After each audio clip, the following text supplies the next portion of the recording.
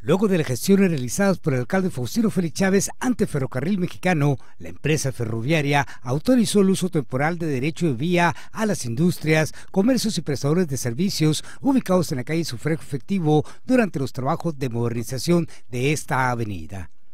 En reunión con Abelardo Loreto Valle, gerente de Derecho de Vía, y Jorge Peralta Sánchez, gerente de Gestión Pública de Ferromex, se acordó el uso temporal de Derecho de Vía a partir de ya, para que las industrias y empresas comerciales ubicadas sobre el margen oriente de la calle Sufragio sigan en operaciones sin afectaciones y al mismo tiempo dar una mayor fluidez a la obra de modernización.